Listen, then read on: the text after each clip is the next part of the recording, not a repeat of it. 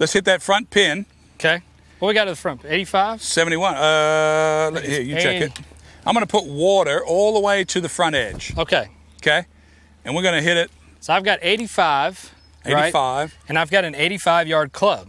You do. So now I'm not doing anything special here, right? So this is my 60 degree. But if you miss hit it, aren't you going to be in the water? Well, I'm not going to miss hit it. Okay. I think about it in a different way. Like 85 is a normal one, but I can get 90. I can get 90. Are you thinking 90 to spin it back down using that backstop? I'm using all the green that I can back behind it, knowing that. But you know, take a step back. When I do have trouble front though, I don't worry as much about hitting it.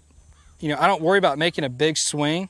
I focus even harder on my contact because I know that if I hit the ball well, it's going to be fine. Yeah, it's going to be totally fine.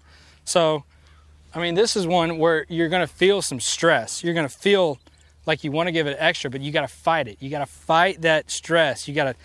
You mean don't add tension, don't give it anything, you know, make some nice wide practice swings. And then if you'll just focus on hitting the ball correctly, if you know that you've got enough club to get it there and you hit it well, it's going to fly past the hole.